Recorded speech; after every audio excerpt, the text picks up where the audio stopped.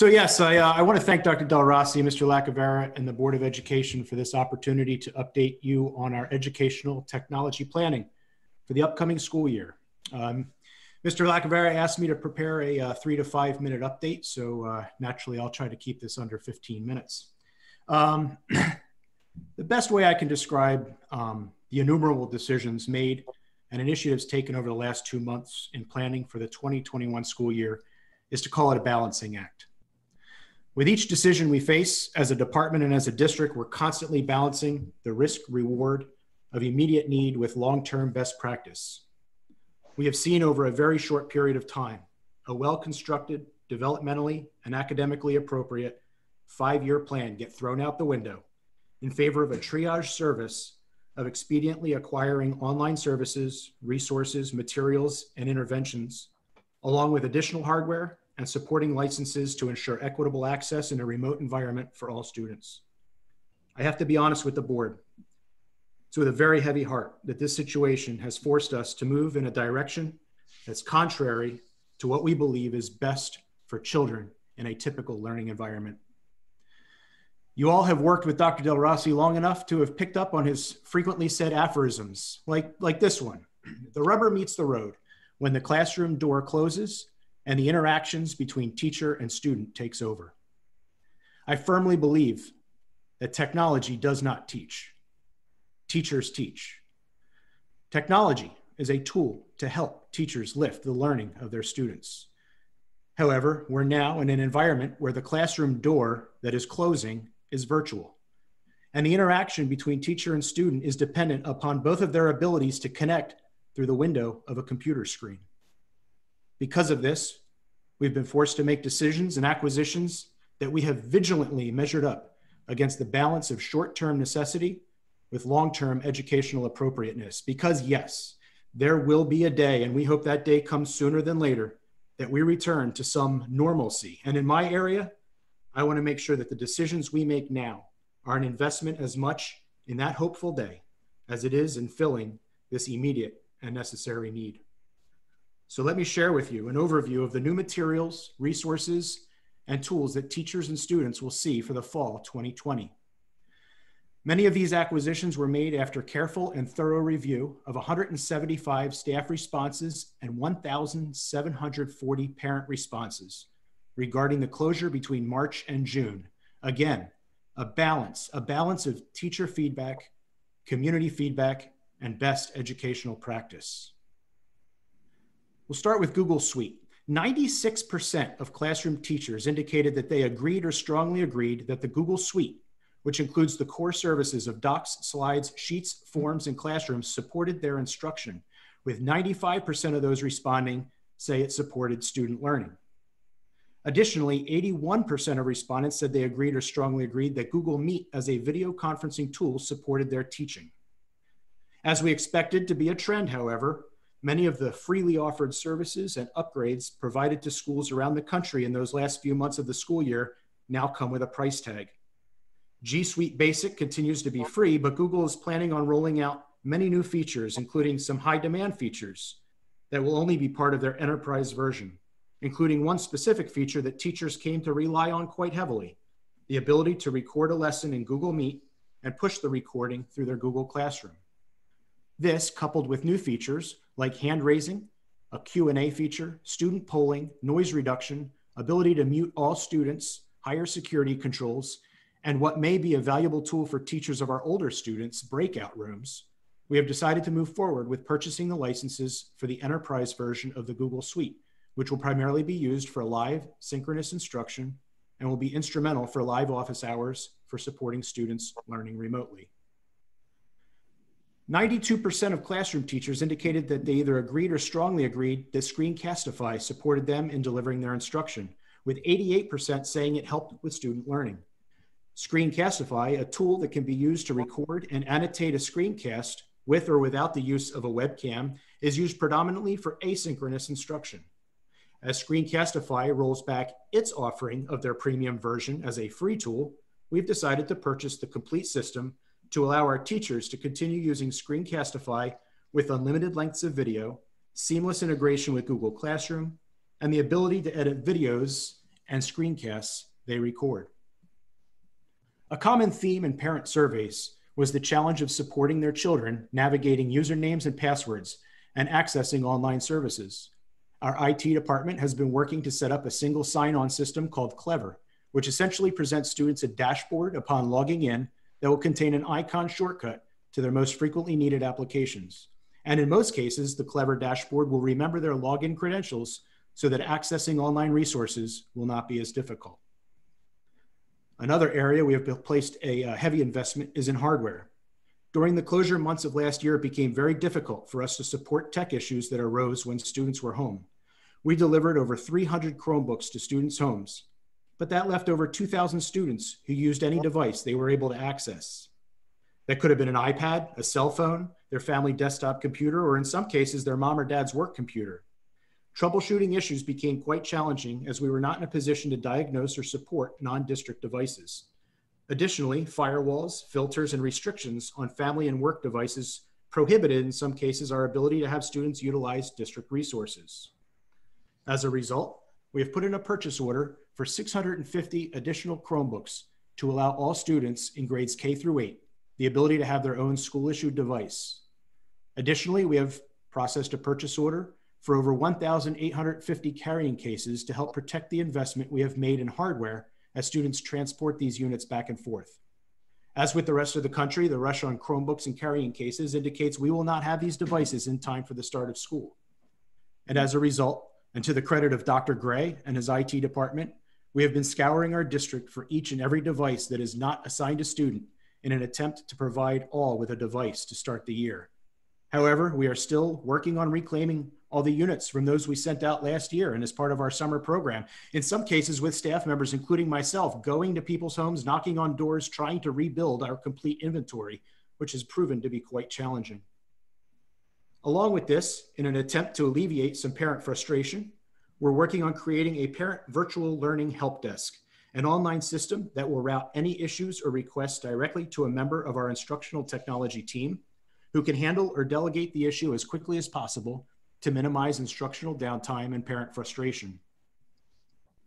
Circling back to teacher responses, one area that caused frustration was the amount of time teachers spent turning static PDF files embedded in our curriculum into editable, interactive worksheets for students.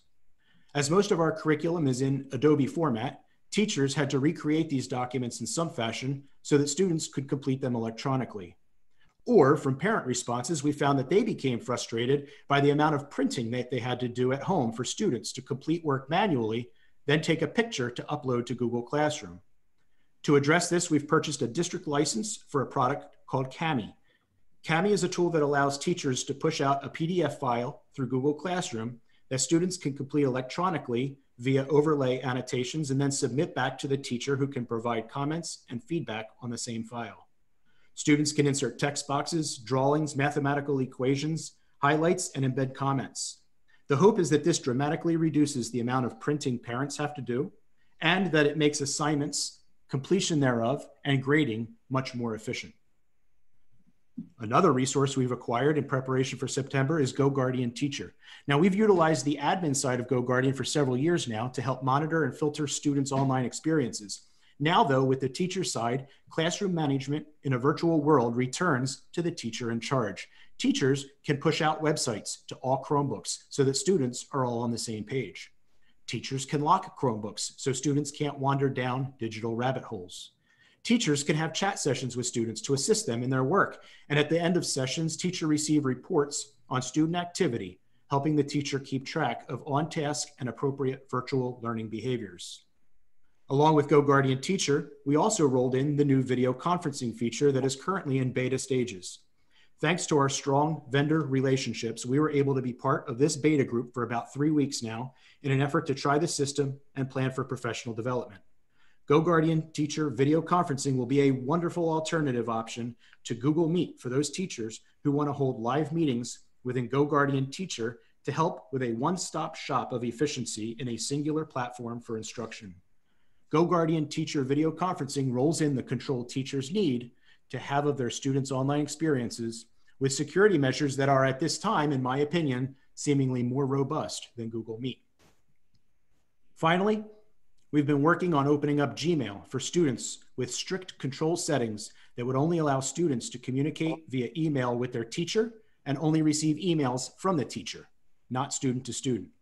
Opening up email for students, especially at the middle school, will open up a venue of communication between teacher and student that will hopefully address some of the parent frustrations we heard about having to be the intermediary when work isn't being completed and the teacher needing the parent to communicate with their child.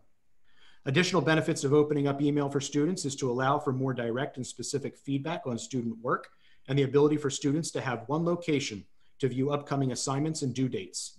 Initially, student email will only be available at the middle school campus. In working with our curriculum department, we have also secured licenses for 2 computer-assisted instruction and intervention programs, IXL for the middle school and Zern for the elementary schools. These 2 systems will help to identify any student learning gaps and target interventions for those students to help accelerate the gap closure of any learning loss that may have occurred over the last few months. So, Chromebooks, carrying cases, G Suite Enterprise, Screencastify, Kami, Clever, GoGuardian Teacher video conferencing, student email, IXL, Zern, and elementary teachers are coming back to a newly adopted math curriculum. If you feel overwhelmed listening to this update, imagine coming back as a teacher to this whole new world of instruction and being trained in these tools while you have a group of 5-year-olds in front of you, some of whom have never stepped foot in a school before. Being cognizant of this balance, we have put together a 3-phase technology resource rollout program for the elementary schools. In the middle school, where students are a little more independent and the teachers are more content focused, our rollout is a bit more aggressive. But in the 3-phase model, phase 1, called Record and Post, will address about 80% of the necessary tools teachers need by retraining them in Google Meet, G Suite, Screencastify, and Kami. The vast majority of teachers are familiar with these tools, not including Kami, and they cover both synchronous and asynchronous learning, which is why we say it'll cover about 80% of our need. Once schedules become stable and chaos begins to calm, we'll move to phase 2, called Monitor and Assess, which will include training on assessment systems and GoGuardian Teacher, with a deeper conversation on the potential of opening up email for students in the elementary schools. Finally, when we're in the groove of this new instructional paradigm, we'll move to phase 3, called Enhance and Engage. In this phase, we'll move into GoGuardian Teacher video conferencing, and we'll introduce staff to other resources that can lift instruction and learning in a virtual world, such as Pear Deck, Quizzes, Edpuzzle, Padlet, and Nearpod. To support our teachers, students, and parents, we have significantly reduced the instructional load on our technology teachers in the hopes of utilizing them in a help desk model, providing triage support and just-in-time training during faculty meetings, grade level meetings, and their own set of office hours. They will be the first line of support to parents completing online help tickets and will be the gauge as to when we're ready to move forward and perhaps back in our phased rollout. At this point, I want to give an enormous shout out of appreciation to our instructional technology coach, Christy Green, who has truly stepped up in an immeasurable way this summer. Last January, you might remember she presented during a school board meeting about her work in a traditional learning environment using virtual reality goggle technology as a way of deepening student inquiry and learning. Now, in this new environment, we see again how truly valuable she and her position are. Because I can honestly say that we would not be in a position to pull any of this off if it weren't for her knowledge base, work ethic, time commitment, dedication, and collegial relationships. All this being said, I want to make 2 final points in a plea for patience and consideration. At the start of each and every school year and throughout the year, we have elements of technology that don't work. Printers don't print. Chromebooks don't turn on. Accounts don't sync correctly. This year, most definitely, will not be any different in that regard. However, where it will be different is that the exposure of these technology hurdles will be more widespread. A child who can't log on won't necessarily be able to walk down to the tech teacher for help. Instead, they'll be home, and the parent will see the issue and have to submit a help desk ticket. I need everyone to understand that we will have issues to start the year. We'll work through them, and we'll work as quickly as possible, but mistakes happen and technology fails. And in a normal learning environment, we allow students to see this and celebrate the growth mindset that we all have, that learning and figuring things out is just part of growing together. The pandemic is not accompanied by a sprinkling of magical pixie dust that eliminates these issues. In fact, I would venture to say that with the accelerated rollout of all the resources I just presented and remote learning, the issues will probably be more prolific. Patience is going to be a necessity. The second point I want to make before closing out is that our teachers and administrators are being called upon to step up and shine in a world we have not lived in nor taught in before, and in most cases, through the use of technology, a medium that may come naturally to some, but not to others. As I mentioned earlier, technology does not teach, teachers teach. In my 20 years in education, I have interviewed hundreds of teachers for positions. And even with my inclination towards technology, I have never put technology above pedagogy. We in Medford have a record of hiring amazing teachers of reading, writing, math, science, social studies, music, art, and phys ed. In our interviews, we have always put a focus on pedagogy, understanding of child development, and supporting social emotional learning. And I would think our community would not want it any other way. Then, after we have found the candidate that we know has a solid understanding of their craft, then we work to help them find ways to utilize technology to lift learning. I would never want to see this process follow the inverse, not from teachers who teach my own children, nor for the teachers in our district teaching Medford children. I would not want us to hire technology superstars and hope that they might be able to pick up the intricacies of teaching a child how to read, write, or simplify mathematical expressions. Keeping this in mind, we have to remember that we will one day be back to normal. And at that point, we will be thankful that our teachers were hired because of their strength in content and pedagogy, and that we need to use that perspective to be understanding of those teachers who may not be as versed and quick to learn in the area of technology. We will offer them support. We will simplify processes and will intervene as we can, but I firmly stand behind our instructional staff, our administrators, and our district.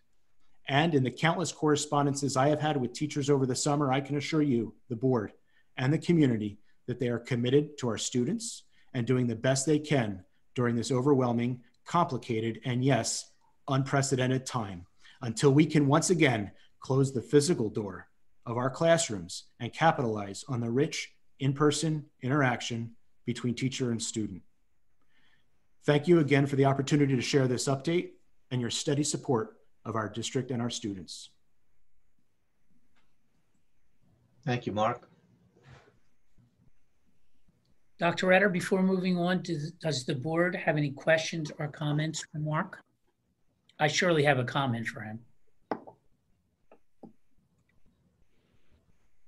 Well, seeing none, Mark, I just have to say, your approach with your department to this in regards to the surveys that you did and getting the number of responses that you were able to receive says something about the approach that you took and the planning process, because you really took into consideration the needs and wants of our teachers as well as our parents. So I salute you for that. I'm sure that many of our parents are under the impression that the technology department is a score of 10 or 12 or maybe even 15 support people, and that's not the case. I want to salute you, Dr. Gray, Christy Green, and the technicians, which are about 4 at this time, for their assistance in working summer in terms of securing and getting ready our hardware to be able to launch to our students, because getting is one thing, but getting ready to launch to students for the first, second, and third day of school, and for those students who are on 100% remote instruction, is a daunting task. So Mark, phenomenal presentation. Thank you so much. And thank you for all your hard work.